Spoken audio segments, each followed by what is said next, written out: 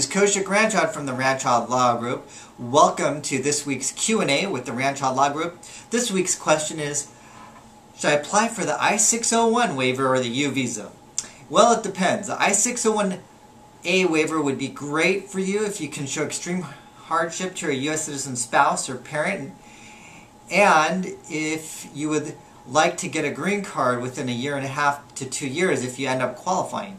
Now, the caveat here is that you have to show extreme hardship to your U.S. citizen spouse or parent, and that's not necessarily an easy thing to do. Examples of that would be medical hardship or financial hardship or career disruption, and the more factors that you have, the greater likelihood of getting this approved.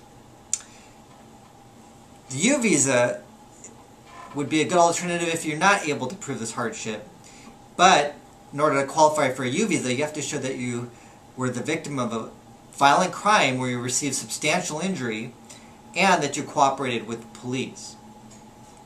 So an example of a U visa case that where a client just retained us yesterday was where the spouse was a victim of violent crime. She was stabbed by her husband in the leg, and she cooperated with police. In that situation, that would be a qualifying crime for a U visa.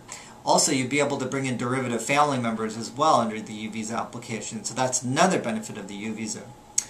So, in order to determine whether or not you qualify for the I-601 or the U visa, you really need to look at your unique circumstances in your case, and based off those unique situations, then what we would do is we would determine what would be the best path for you to follow. I want to thank you for taking the time to watch this video. By watching this video, you're bettering yourself. By bettering yourself, you're bettering your family.